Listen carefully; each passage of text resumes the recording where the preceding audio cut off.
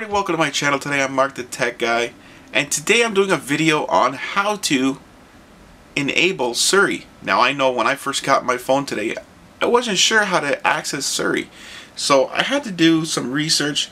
I actually played around with the phone and I found the settings, so I'm going to show you guys how to find the settings to change so you can operate Siri. So here we go. We're going to click on the settings tab, and then we're going to click on general. So once you go to general, you'll see Siri. Click on Siri and you can enable Siri. You can turn it on or off, because if you turn it off, all you're going to get is the voice commands. So I turned it on, and you can check whatever else you want to add to Siri. So there's voice feedback, my info, and raise to speak. Now if you go down, that's it. So that's how you enable Siri.